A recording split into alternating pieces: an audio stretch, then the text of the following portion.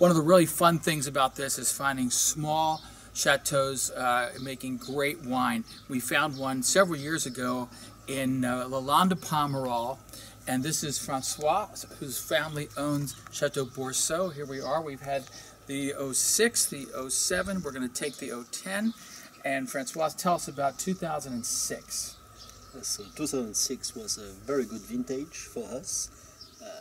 We could compare to 2005, which was a very, very famous vintage. And 06 was very good, with good tannins and good fruits. It was very good in the young years, and now it's very enjoyable. Thank you.